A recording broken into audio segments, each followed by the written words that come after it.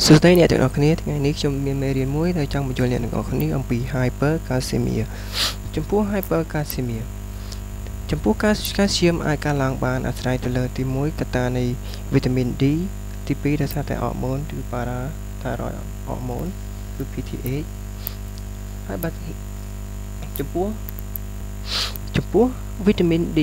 វីតាមីន D អាច active បានអាស្រ័យលើគឺទី1ដោយសារតែវីតាមីន D មាននៅក្នុងស្បែករបស់យើងទី2គឺវីតាមីន D ដែលបានទទួលបាននៃការហូបពីសាច់បន្លែឬក៏សាច់ត្រីដែលមានទម្រង់ជាវីតាមីន D2 ហើយនៅវីតាមីន D ដែលមកពីពន្លឺព្រះអាទិត្យដែលអាច convert បានទៅជាវីតាមីន D3 នៅពេលដែលវាខ្លាចជាវីតាមីន D2 and D3 វាត្រូវការមាននៅ enzyme ដែលមាននៅក្នុងវីតាមីន D នៅក្នុងថ្លាមដែលហៅថាវីតាមីន D25 hydroxylase ដែលវាមក convert ទៅជា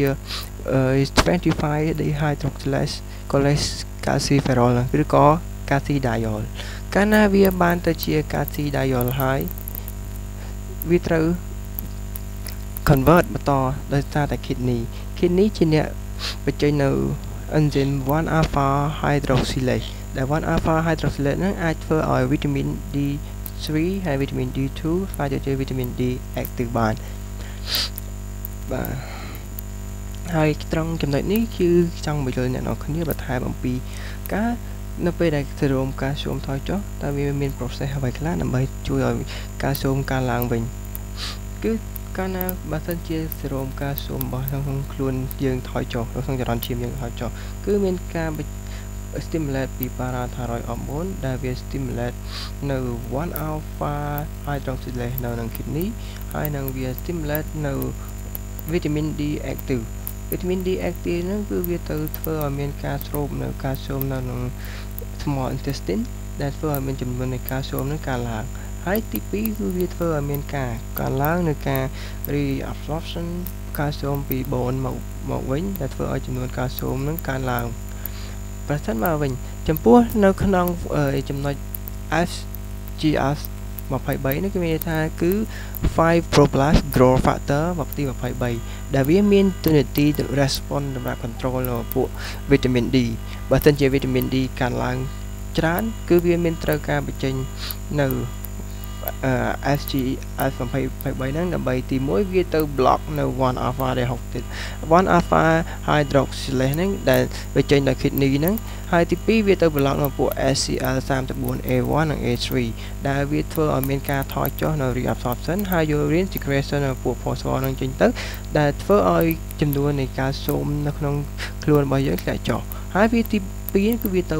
block ឬក៏ទៅបន្ថយនៅវីតាមីន D active នឹងកុំឲ្យវាកើនឡើងនៅការ reabsorb នឹងដើម្បី maintenance ចំនួនកាល់ស្យូមនៅក្នុងចរន្តឈាមយើងគឺបានល្អហើយចំពោះចំណុចនេះគឺវាជាអំពី regression of calcium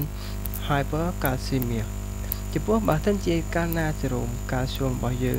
កើនឡើងជំនឿថា parathyroid hormone បានថយចុះនៅការ stimulation ដែលធ្វើឲ្យចំនួន calcium excretion នៅ kidneyការបញ្ចេញចោលកាល់ស្យូមតាម kidney ហើយទី2គឺវាថយចុះនៅ 125 dehydrogenase ឬក៏ vitamin D active ហើយទី3វាធ្វើឲ្យសេរ៉ូមកាល់ស្យូមនិង phosphorus នឹង deposit in bone មានន័យថាសេរ៉ូមកើនឡើងនៃការចាប់នៃកាល់ស្យូមចូលនៅក្នុងឆ្អឹងវិញហើយចំពោះ3ចំណុចនេះគឺទៅធ្វើឲ្យ decrease calcium reabsorption មានថាថយចុះចំនួនកាល់ស្យូមនៅ reabsorption ការថយចុះនៅចំនួនកាល់ស្យូមនៅក្នុងឈាមហើយចំពោះ major hormone សម្រាប់ regulation នៅកាល់ស្យូមទី1គឺវីតាមីន D active ហើយនិង parathyroid hormone ហើយត្រង់ចំណុចនេះគឺចង់បញ្ជាក់បន្ថែមថាកាលណាជា physiological នៅក្នុងវីតាមីនគឺជា physiological ចង់បញ្ជាក់ប្រាប់អំពី mechanism of parathyroid hormone parathyroid hormone មានពីទី1គឺមកកាន់ឆ្អឹងហើយនិង kidney កាលណាវាមកកាន់ឆ្អឹងវាធ្វើឲ្យ osteoclast activation ហើយ bone restore ហើយ release នៅ calcium into the bloodstream ហើយវា increase calcium មានន័យថាកាលណា calcium នៅក្នុងឈាមថយចុះវិញថា parathyroid hormone ហ្នឹងវាបញ្ចេញ អបមកវាមកដើម្បី reabsorb កាល់ស្យូមក្នុងឆ្អឹងវាមាន function វាទៅលើ kidney វា stimulate ឲ្យ reabsorb of calcium from urine ឬក៏ activate of vitamin D ហើយវាកាលណាវា activate vitamin D វាធ្វើឲ្យមានការជប់យក vitamin D ឬក៏ជប់យកcalcium ពីក្នុង intestine ដែលធ្វើឲ្យចំនួន calcium នឹងកើនឡើងបាទនៅកន្លែងក្នុងចំណុចនេះគឺចង់បញ្យល់នៅគ្នាបន្ថែមអំពីតើកត្តាអ្វីខ្លះដែលធ្វើឲ្យមានការ reabsorb ឬក៏ secretion calcium នៅក្នុង extracellular fluid នឹងមានន័យថាកាលណាបើសិនជាមាន granulomatous disease ដូចជាពួករបេងឬក៏ fungal disease ឬក៏ sclerosis ឬក៏ vitamin D intoxicity មានន័យថាកាលណា vitamin D intoxicity vitamin D គឺចាស់ឡើងនៅក្នុងកាល់ស្យូមវាធ្វើឲ្យមានការ reabsorption ចំនួននៃការស្រូបនៅ calcium ពីក្នុង motility ការច្រើនឡើងធ្វើឲ្យមានការ reabsorption នៅ vitamin D active នៅក្នុង kidney ដែលធ្វើឲ្យមានការឡើងនៅ calcium នៅក្នុងចរន្តឈាមចំពោះឡើងចំណុចនេះគឺការប្រើប្រាស់ thiazide ជាប្រគ្រប់ diuretic anti diuretic គ្រប់ thiazide ហ្នឹងគឺព្រោះ thiazide គឺជាថ្នាំដែលធ្វើឲ្យមានការកើនឡើងនៃកាល់ស្យូមហើយចំពោះ family hypocalciuric និង hypercalcemia គឺវាអាចធ្វើឲ្យមានការ reabsorb calcium ចូលនៅក្នុង extracellular calcium ហើយចំពោះករណីបើសិនជាមាន hyperparathyroidism គឺ parathyroid វា stimulate មានការ reabsorb ហើយនឹង reabsorb calcium ទាំងនៅក្នុង kidney ទាំងនៅក្នុងឆ្អឹងដែលធ្វើឲ្យចំនួន calcium កើនឡើងនៅក្នុងចរន្តឈាមនេះគឺជា homeostasis ដល់មក calcium level នៅក្នុងឈាមរបស់យើងនឹងគឺទីមួយបើសិនជា calcium level វាកើនឡើងខ្ពស់ណា thyroid releasing calcitonin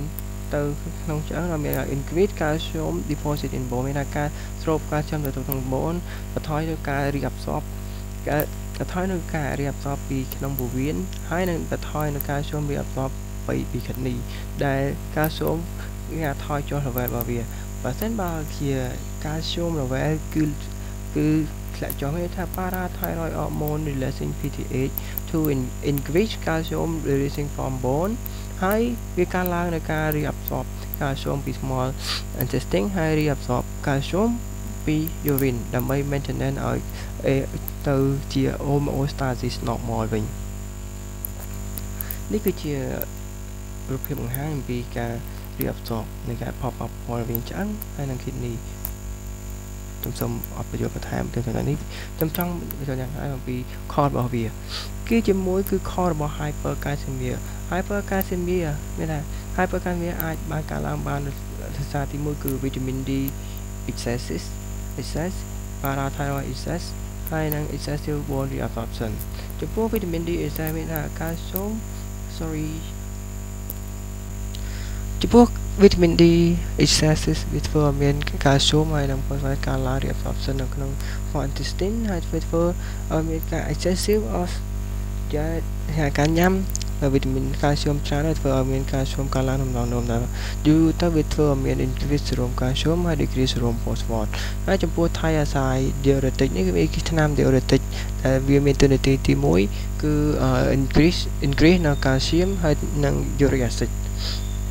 ហើយចំពោះករណី hormone នេះគឺទី1 parathyroid hormone វាមាន effect ជា3គឺ calcium reabsorption កើនឡើង phosphorus reabsorption ថយចុះនិង vitamin D active កើនឡើងហើយចំពោះ FGF25 នេះគឺ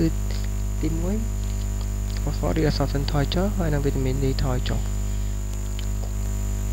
ចំពោះកត្តាដែលនាំមាន hypercalcemia មាន4កត្តាទី1កត្តា endocrine កត្តាទី2កត្តា Marie កត្តាទី3គឺកត្តា granulomatous disease ហើយនិង miscellaneous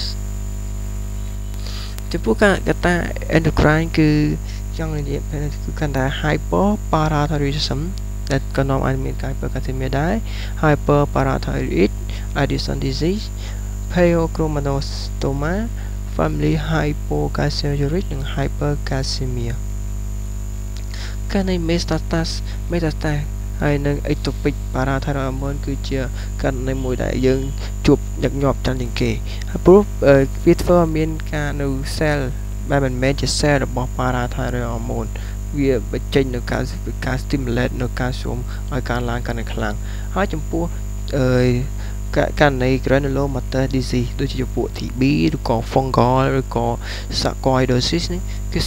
គឺជាជំងឺដែលធ្វើឲ្យមានការ stimulate នៅការស៊ាំកាន់តែច្រើនឡើងហើយចំពោះជំងឺដែលមានដូចជាករណីបើសិនជាយើងពុំទៅមានការធ្វើចលនា immobilization ក៏អាចធ្វើឲ្យការស៊ាំកើនឡើង acute renal failure គឺការធ្វើឲ្យ renal មិនអាច regulate បានល្អទៅក្នុងធ្វើការស៊ាំកើនឡើងដែរហើយ male alkali syndrome គឺជាជំងឺមួយដែលថាដោយសារតែយើងផឹកទឹកដោះគោដែលមានកាល់ស្យូមច្រើនពេកហើយកាល់ស្យូមវាមានបាច្រើនហើយវាធ្វើឲ្យមានកាល់ស្យូមកើនឡើងច្រើនហើយចំពោះករណី medication ដូចជាពួក thiazide lithium វីតាមីន E វីតាមីន D និង amino pilulin ហ្នឹងគឺវាអាចធ្វើឲ្យមានការស៊ាំកើនឡើងច្រើនក្នុងចរន្តជីវដែរ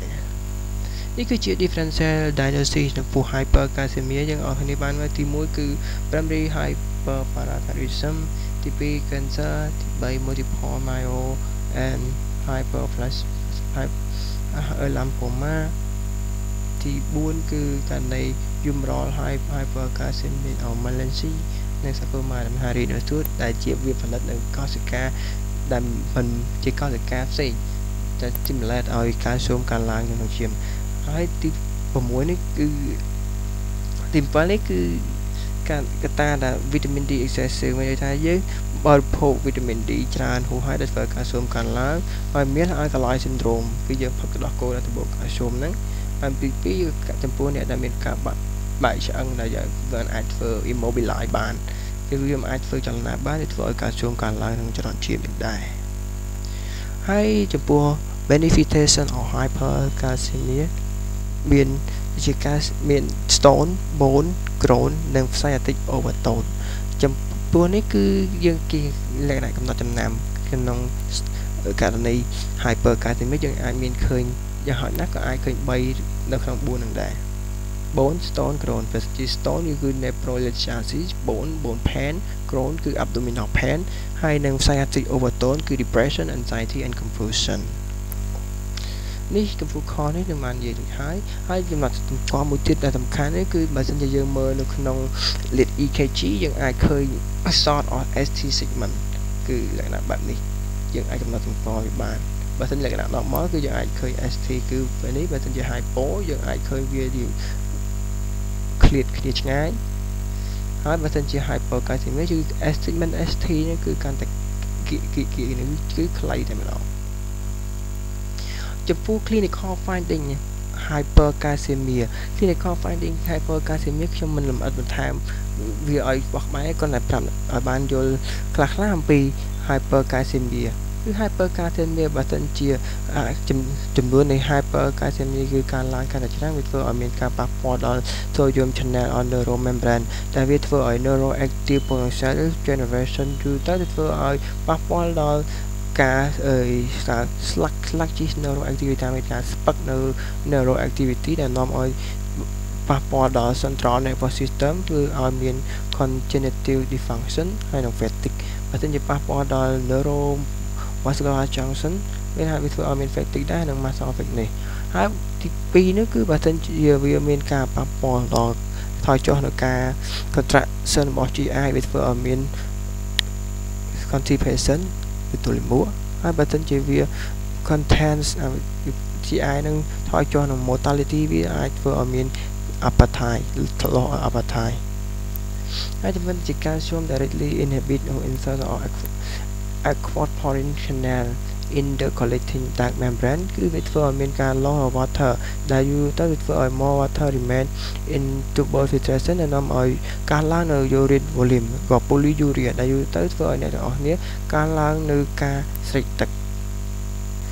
ហើយចំពោះ hypercalcemia calciumវាអាច